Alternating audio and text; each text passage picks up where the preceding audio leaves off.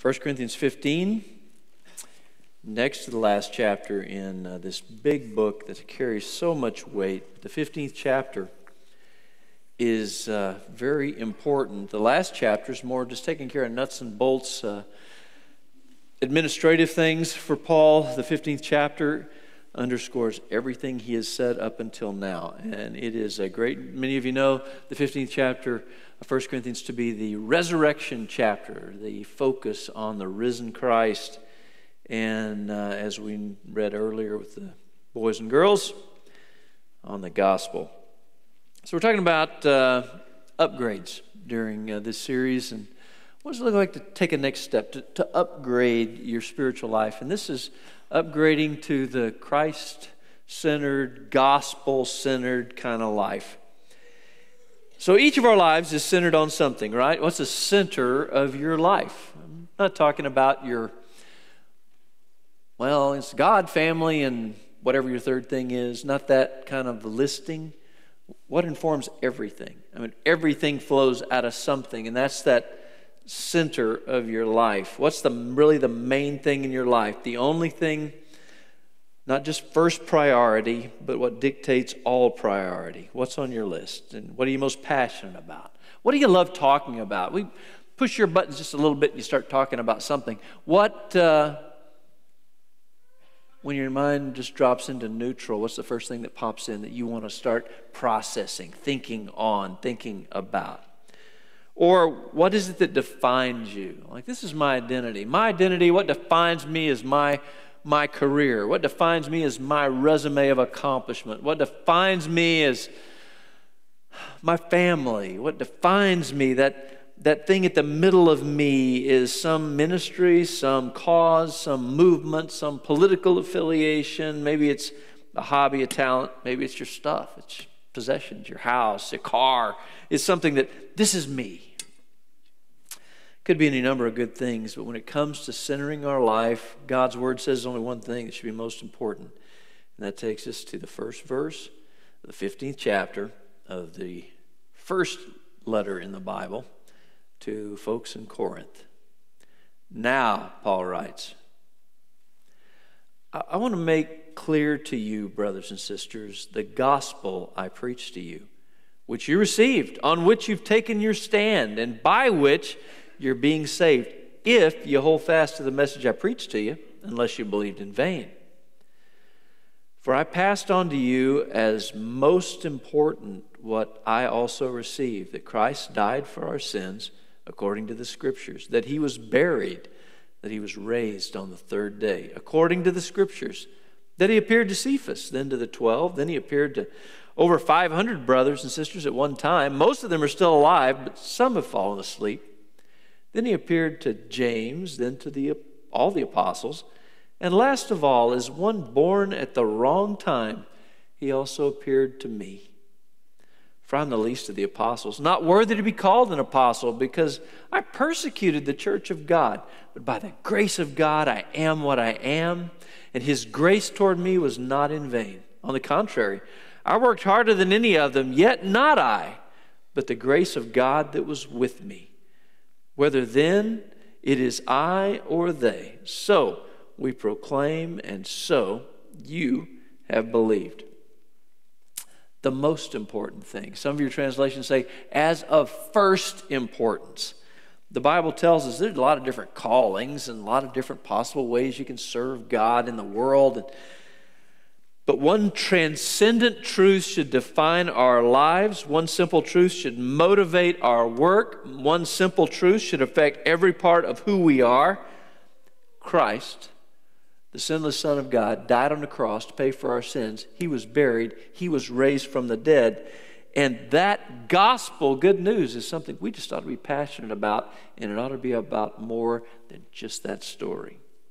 What is the gospel? By the way, today we're going to do several circles. This is really a one-point sermon. We're just going to keep circling back on it. You just finished the first circle. Here's the second one. What does it mean to live a gospel-centered life?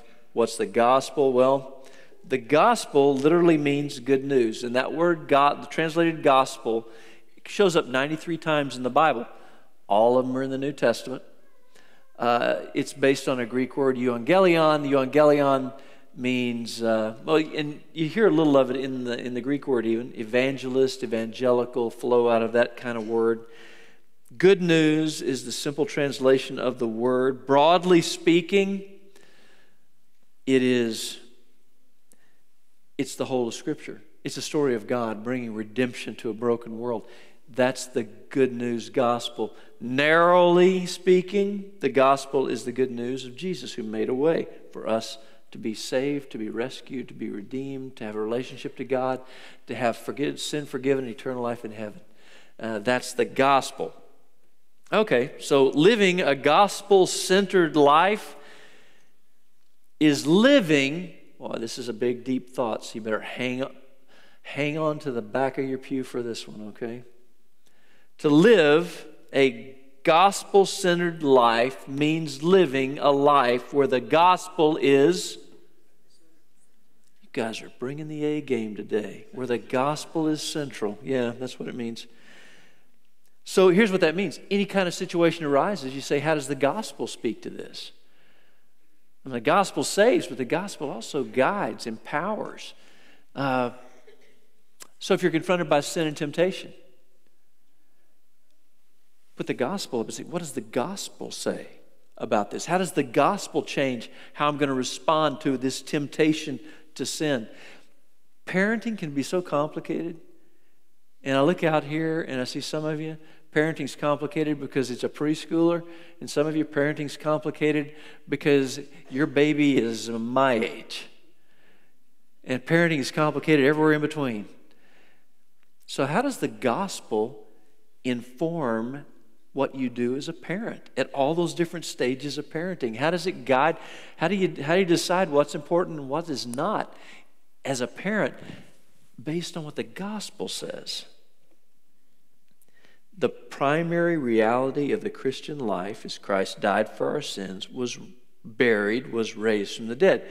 And everything else is going to flow out of that gospel. And every question gets answered in reference to what Jesus did at the cross. One theologian said, the gospel-centered life is a life where a Christian experiences a growing personal reliance on the gospel that protects him from depending on his own religious performance, because we do a lot of relying on, well, I'm going to try to be a good person, I'm going to try to be a religious guy, I'm going to check the boxes of what it means to be a good Christian. And, it's going to come up so far short, it's going to frustrate us. Or being seduced, overwhelmed by idols, which means there's always something else competing for our attentions, for our affections, for our commitments. And idols are anything that steals away from God being everything. Now, in my experience, the gospel-centered Christian, and I'm always wrestling and always trying to lean and always trying to grow in this area, is just the Christian that's always looking to the gospel as the power to bring about any change, any growth step, any Christ-likeness that they'd seek to develop in character or in obedience. The gospel is the reference point. And no matter the situation, how does the gospel apply to this? At work, at home, wherever you are, all the time, how does the gospel apply? Now, this is a big theological sweep of a sermon. What does it mean to live a gospel-centered life? It means that everything we do, everything we think, everything we say is radically transformed by the grace of God through the person and work of Jesus Christ, who died on the cross for our sins, was buried, was raised from the dead. And in light of the gospel, we say, you know what, I'm going to lay down my efforts to try to measure up before God, and I'm going to accept His gracious, unconditional love demonstrated so completely, purely, forever, eternally at the cross and the resurrection. 1 Corinthians. Now notice, first Paul says, I received the gospel, and then I passed it on. Gospel means good news. I'm amazed at how many people say, I received the gospel, and I just hugged it real good and hung on to it tight. But that was the end of the flow. Paul says, man, that's not how you do this. I received it, and I couldn't help but pass on good news. I love passing on good news. Sometimes I think we love passing on bad news, the gossip of bad news, much more than we enjoy the good news of the gospel. Second, the gospel is of first importance, and it just means, he's describing everywhere these early followers of Jesus went, these apostles went, they preached about a lot of stuff. They talked about how you live together and how you live in a pagan world. And they hit those marks too, but ultimately they preached Christ and Him crucified. And that was at the center of everything they talked about. That was the driver. They knew that was the life changer. That was the thing that made a difference for eternity, and they never backed off of that message. And third, the message of the gospel is accompanied by proofs. Christ died for our sins, and our substitute, our atoning sacrifice. Christ died for our sins, and that's proved by His burial. He rose again, proved by all those eyewitnesses that Paul lists here. Fourth thing is that all this was done according to the Scriptures. And the theme of the whole Bible, salvation, men and women through Jesus Christ and Him alone. The Bible is the story of the gospel, and it's the Word of God. Paul says to the Romans, first part of Romans, it's one of my favorite verses. There are a lot of verses. I had about a dozen here that I could have read, but I just want to do this one. I'm not ashamed of the gospel. Oh, do you want to be ashamed of the gospel? Well, if you're not receiving it and sharing it, you're ashamed of it. There's a pretty easy math problem that is communicated there. I'm not ashamed of the gospel. It's the power of God for salvation to everyone who believes. Why would I want to keep that to myself? I'm not ashamed of it. I'm not afraid of what somebody's going to say about me or how I'll be criticized or people won't like me anymore because I told them the way to eternal life. He said, everyone who believes, Jews, Greeks, doesn't make any difference who you are, where you came from, where you've been. This is effective for everybody. So here's biblical Christianity. And those of you who are new to our church may not have heard that phrase before. I use it regularly, biblical Christianity, because there are a lot of expressions of Christianity that talk about Jesus, but it's not this one. It's an imaginary Jesus. Biblical Christianity, and again, many people name the name of Christ, but it's not a biblical message. It's a made-up Jesus. It's a made-up religion. It's a made-up faith, a made-up way to go to heaven. They just came up with something that made sense to them because it didn't get in their business too much, I guess. Biblical Christianity just crashes headlong into cultural Christianity. And that's just pretty awesome. Because cultural Christianity is what we're used to. Cultural Christianity says, well, live in the United States and you ought to go to church sometimes. And so I go to church sometimes when it works in and kind of do my social obligation. It's kind of like I mow my yard so my neighbors don't get after me and I go to church. So, I guess I can keep in good shape with God. That's the cultural Christianity. No relationship to God. Just the cultural thing that you do. Biblical Christianity crashes into cultural Christianity. Biblical Christianity, you know what it says? Live for Jesus. Biblical Christianity says, deny yourself. It's not all about you. Biblical Christianity says, take up your cross. You have to die to some things. Things that other people seem to be really celebrating. And follow me, Jesus says. You have to follow Jesus. Jesus' will, Jesus' ways, Jesus' purpose. Cultural Christianity says, you deserve to be happy. Cultural Christianity says, God wants you to fulfill your dreams. And it's all about you. And you are central to the theology rather than God being central to the theology. So, how in the world do you remove the indoctrination of a culture that is way cultural Christianity? How do you keep from being poisoned by it or just diluted by it in your commitments? And the antidote is biblical Christianity. The Bible is reliable, trustworthy, authoritative. When you start making stuff up about what life should look like or the Christian life should look like, instead of what the book says, you've drifted into dangerous territory. God has not said, fix yourselves, and we do a lot of that too. I'm going to try harder. I'm going to pull myself up by my own bootstraps. God hasn't left us on our own. He's given us His Word to guide us. As a follower of Christ, He's given us His Spirit to empower us, to lead us, to help us, rightly divide the Word, and then to obey, because I can't without Him. He wants to transform us into the likeness of His Son. Okay, so when we think about being gospel-centered people, we need to remember this. The gospel is not a point in time. It's a way of living life. And that's a little different than how a lot of people view this thing called the gospel. It's not just a point in time, a set of theological ideas like the gospel. In 1970, I realized I was a sinner and I was lost, and I had a sense of desperation about it, a real fear that if I died, I would go to hell for eternity because the Bible said that's what would happen. And that drove me to Jesus, where some faithful folks, my family and faithful folks in my church, shared with me the story of Jesus who died to pay for my sins so I could be set free from that kind of burden and that kind of fear. And I surrendered my life to Him, and I've been seeking to follow Him ever since, but I've seen Him working in my life in so many different ways. There was a point in time in 1970 when that happened. But the gospel is not just for that, where, okay, lost people need the gospel, and saved people just need to work at it really hard.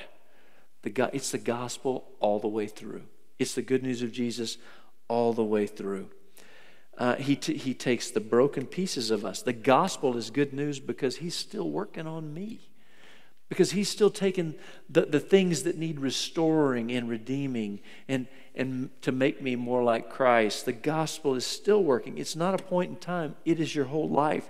It's common in church. Again, gospel's just for lost people. Now I'm going to work hard and try hard and do my best. This gospel of grace is forever. In the book of Galatians is great for this because they said, okay, they had that idea. I got saved because what Jesus did, it's all by grace. Now I'm going to live by works. It's all going to be about me from here. I'll pick it up from here, God. I'll take the ball and run with it from here. All good. Paul says, you're saved by grace. You stay saved by grace. You live by grace. It's all about grace and this good news of the gospel. And that doesn't change here, here, here, here. The main thing in the Christian life, I think where we're tripping up so much and where we struggle is we have not thought out the deep implications of the gospel. We've not appropriated the gospel to all the parts of our life. And I'll give you an example from the Corinthians. So here are these faithful missionaries. They go to the strategic city of Corinth and they share this good news of Jesus, the gospel.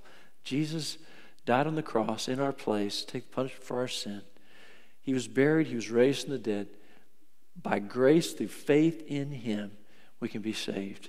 We can walk with Jesus all of our life as the gospel continues to grow us. We can know we're going to heaven one day. You have all of that going. Well, they introduced this to the Corinthians.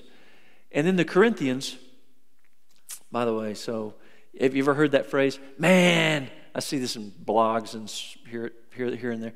Man, we just got to get back to that first century church. We got to be like the first century church. Which one? Corinth? These guys were a train wreck.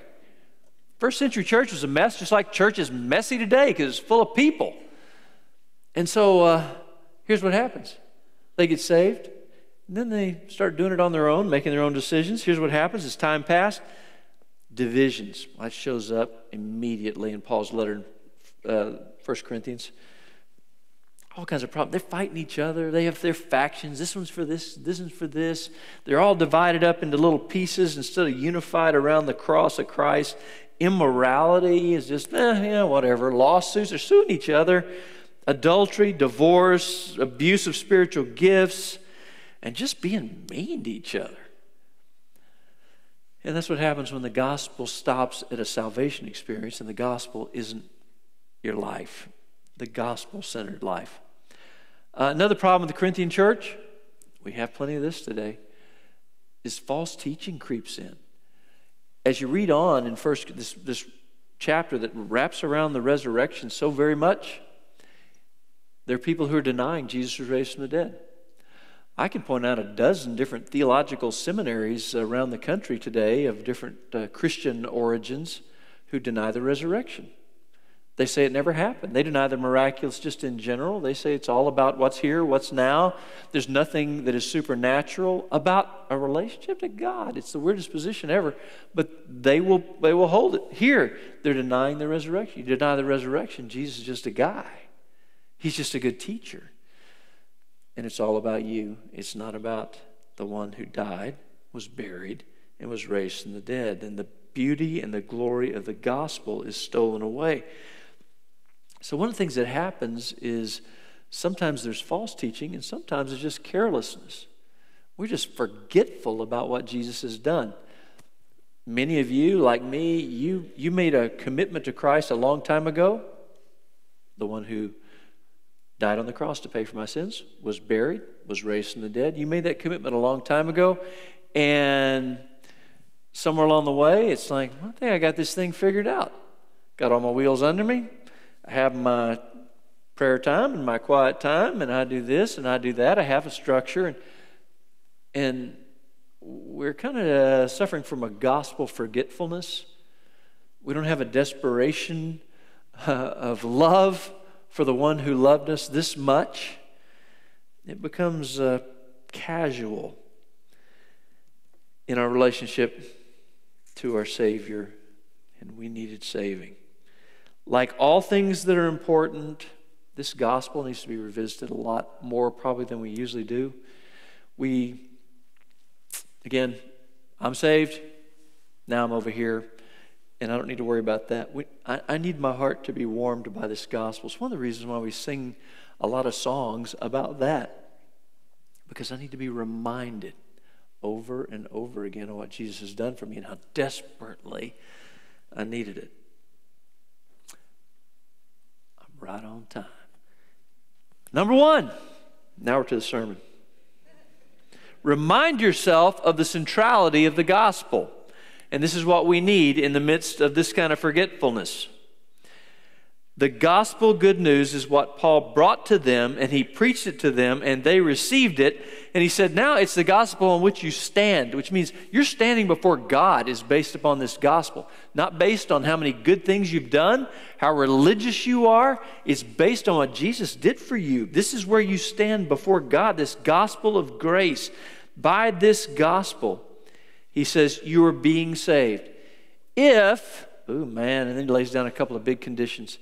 And I want you to hear this, and I'm not going to delve deep because this is a big, deep discussion. If you're being saved, if you hold fast to the word. Hold to means you are obedient to it. The mark of a relationship to God, that I truly belong to God, is the direction of your life. And this gospel-centered living is just a part of who you are. And you are seeing all these things and all this stuff that God says, you ought to be leaning into this. This is how you live this life. This is what Jesus was like. This is what Jesus taught. That's what you ought to be doing. Is that the direction of your life? And are you holding fast to it? Or are you just making it up from here? Like, prayed a prayer, raised my hand in a revival meeting in a youth camp, got baptized by somebody somewhere. I'm all good, got my fire insurance, not worried about anything else. But this story, and this is not the only place this shows up, is the fruitfulness of your life is the evidence of your relationship. Is there a fruitfulness that's out there? Is there something that you have obviously laid hold of? And if not, go back and revisit the gospel. There were members of the church in Corinth that he says, you guys need to examine what you're assuming has happened. You need to really dig into this thing. Don't you think that just because you did some religious stuff, but it hasn't touched your life, hasn't changed anything about you, the direction of your life has not been altered at all, don't think that this is just settled. And then he spells it out more. Unless you believed in vain, comes on down. The word vain means without consideration. James, in his little book, he warns about this. You say you got faith, but there's nothing flowing out of it. There's no obedience. There's no change of your life. The obedience doesn't keep you saved, it doesn't make you saved, but it shows you're saved. And if that evidence isn't there, you need to go back. You may have believed in vain. One guy commenting on James said, if people profess to believe the gospel, but have not given due consideration to what that implies and what it demands, they do not really trust Christ. Their belief is groundless and empty. They lack a saving faith. To the apostle, the gospel was of first importance because it's the message that saved him, and it's the message God commanded him to share and to preach, to teach, and the gospel has to be central in our faith or we have missed the mark. The second thing in this gospel forgetfulness that we get into, remind yourself of the content of the gospel. The gospel is not just a religious word that I hear it thrown around by all kinds of people, again, out in the things I read and the things I hear in my pastor world. And they define gospel and, man, we shared the gospel. Tell me about it. Well, we took some orphans and bounced them on our knee. Boy, it was the gospel. Man, we fed some hungry people. It was the gospel. You know what? We got to care about orphans. We got to feed hungry people. But if you don't tell them about Jesus, they go to hell feeling loved by somebody somewhere and with a full belly, but they're still going to hell. We got to get to the gospel. Do you see the difference in that? Do you see how focused this is? There are eternal things at stake. Remind yourself of what the gospel is, the content of the gospel. Okay, you ready? Here we go. Don't hit the person in front of you and stick your hand out. Audience participation. I appreciate you pretending to go along with me. 5 words. Christ died for our sins, was buried, was raised. Okay, now with some enthusiasm, do it with me. Christ died for our sins, was buried, was raised. You guys are pretty awesome. I'm glad the kids carried the ball there. All right, that's a simple way to talk about the simple gospel. The gospel, simple as the 9 words we used then. Man, it does fill a lot of theological journals, a lot of theological books too. It's a big, sweeping story. Jesus died on the cross, atoning sacrifice for our sins, miraculously, gloriously raised from the dead. That's a good story to remember. The repetition also of according to the scriptures just demonstrates Paul saying, I'm not making this up. It's predicted, it's affirmed, it's declared, the death, burial, and resurrection of Christ, the central event in all of earth history. If any of these 3 pieces is removed, death, burial, resurrection, there's a piece of this story that collapses. Remind yourself of the confirmation of the gospel. This from 1 Corinthians 15, 5 through 8. And he just mentions, and these are some of the witnesses. He doesn't name them all. Some of them are big groups of people.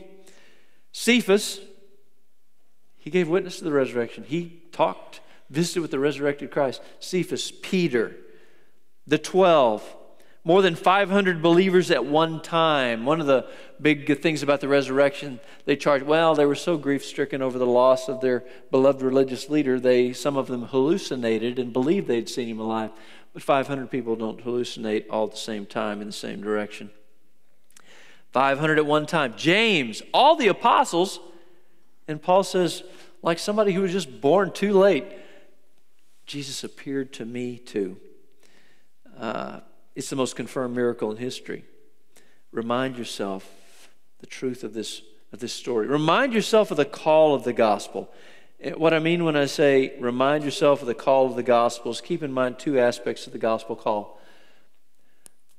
I had a conviction, sin, righteousness, judgment, all those things that come from the Holy Spirit. I was convicted about my need for a Savior. I was lost, separated from God, and I needed a Savior. And the call of God came to me. And I'm a new creation in Christ because I surrendered my life to Jesus Christ, repenting of my sin, putting all my faith in Him. But I also have a call to tell that story because 2 Corinthians 5 says, not only am I a new creation in Christ, but in the same thought, I'm an ambassador for Christ. I am called to make this good news known because it's such good news. Why would I want to keep it to myself?